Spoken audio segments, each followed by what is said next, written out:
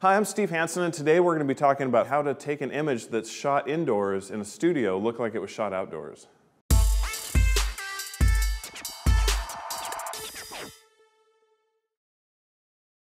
Okay, so today we have a campfire scene, and we're going to be discussing how to style food for a really just kind of a gorgeous s'more scene that we have going on here. And I'm going to go through the lighting setup. We have a 1x3 strip light, the flex light over to the left, kind of creating sort of a raking daylight look.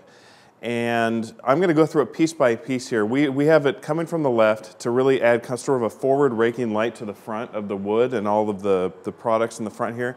We've also got sort of a big print that I've created in the background. Now what this is doing is actually allowing us to create a very kind of environmental look inside a studio. You don't have to have a print this big, but it's really nice to have something that will allow you to sort of believe that you're in this area. Right now I've got a Skylux that's sort of bouncing light onto the background at a 45-degree angle, so it doesn't reflect into the camera. So it looks really vibrant, like it's actually there in front of you. I have kind of created a white card off to the right to add fill, but I've also added sort of a very earth-toned green paper that allows the reflections from what would actually be surrounding the scene to come through.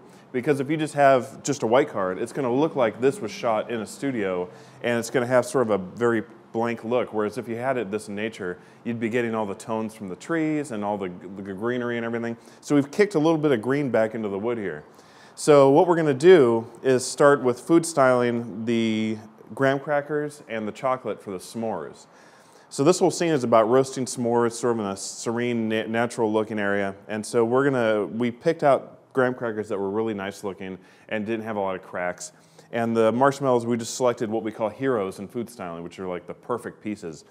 And the chocolate, that required more work because the chocolate I had a little bloom on it. It wasn't perfect, had some dust. So what I did is I took a straw and blew on the chocolate, which not only allowed all the dust and debris to come off of it, but it sort of tamed the chocolate's look. And it just sort of made it homogeneous and delicious looking.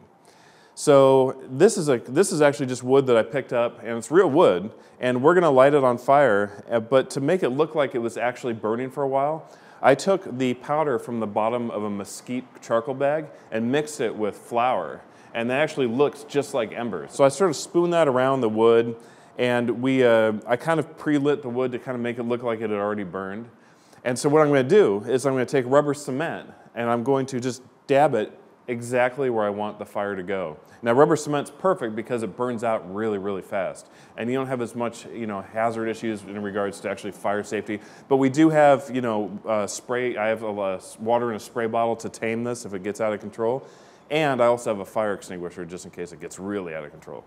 So what I've done here is I have a scene in front that looks convincing. I've got the background, which we've kind of worked to make it look convincing using different f-stops and using different shutter speeds. We want it to blur out a little bit, but it's really up to your taste as far as what you want your camera settings to be. I think I'm on f8 or so, give or take. It's sort of a little blurry in the background, but you can still make out what it is. You don't want the actual texture to be lost. And so here I have the marshmallows on a skewer, and this skewer is attached to an arm, and that allows it to stay in position so that if I do end up having to composite the scene, it won't have moved at all.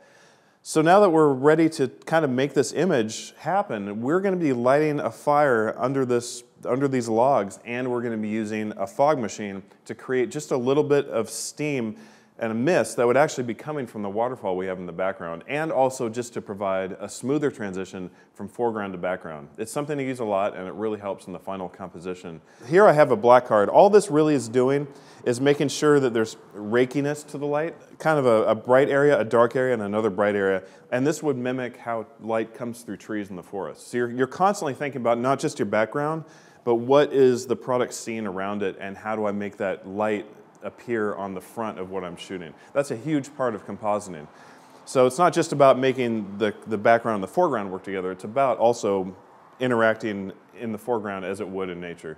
Okay, so here we have our final image, and you'll notice that all of the various components that we worked hard to make perfect have really come together in a single frame, which is fantastic. You can see the smoke and the background and everything working together. And really the success of this image was really dependent on these fantastic lights, the 1x3 strip light creating this raking light coming from the left, and the skylux hitting the background and creating a convincing glow in the back.